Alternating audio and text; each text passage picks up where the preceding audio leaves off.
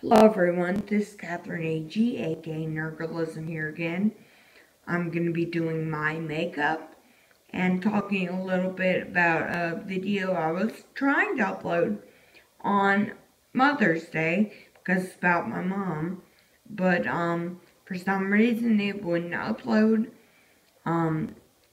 So I would urge you, please, if you're watching this, subscribe to my channel, because once I get to 1,000 followers, I can resume live streaming again.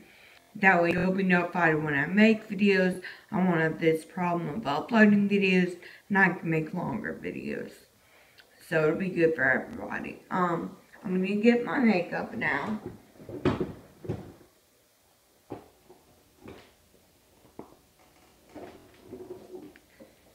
Should have done that earlier, I guess, but I didn't.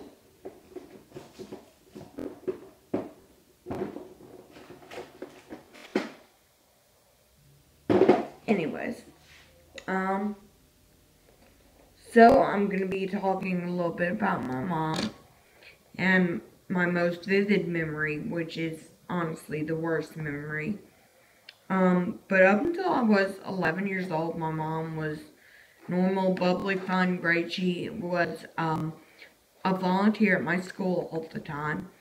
So on field trips, I would always have money. She'd always come on field trips. She'd be a substitute teacher sometimes. And when I was in first grade, she was the picture lady, which I've talked about before, which meant she would bring a famous piece of artwork to school and teach us about the piece of artwork and the artist, which was really fun. I always liked it whenever she would volunteer at my school. So whenever I was 11, we would have a routine of she would read me and my sister, who's 2 years younger than me, every single night. So my sister was 9. And we were making our way through the Harry Potter books.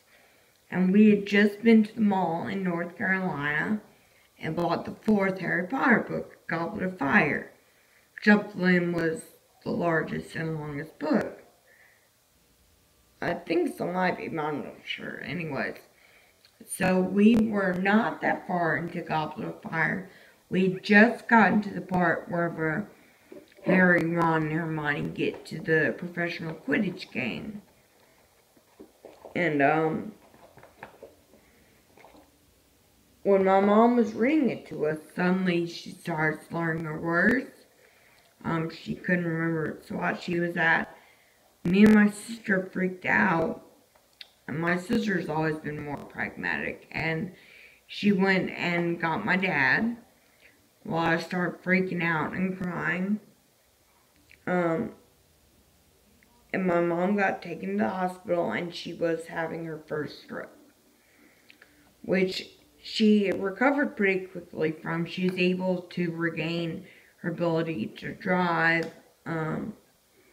Most of her, I guess, personality was still intact, but when I was 13, she suffered another stroke, and this one took more of a toll on her body.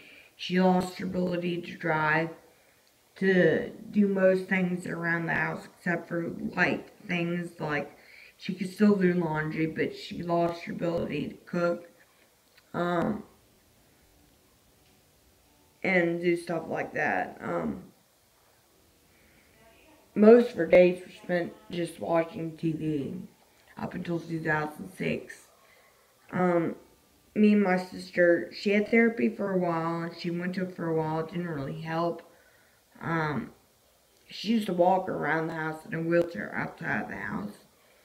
Me and my sister tried things like making pop culture tests for her and helping her use the computer, but my mom really didn't take to any of that. So we tried to help her regain some of her abilities, but they never really came back. And then in 2006, my mom suffered her most fatal stroke. And I drove her to the hospital this time, and it took about an hour for them to finally see her. I knew she was having a stroke, but the hospital took forever, which, if I'd known it at the time, I would have called an ambulance, but, I was 17 at the time, and I didn't know any better. I just took her to the hospital, so, anyways, then, in early November 2009, in the very early morning, I was kind of hungover.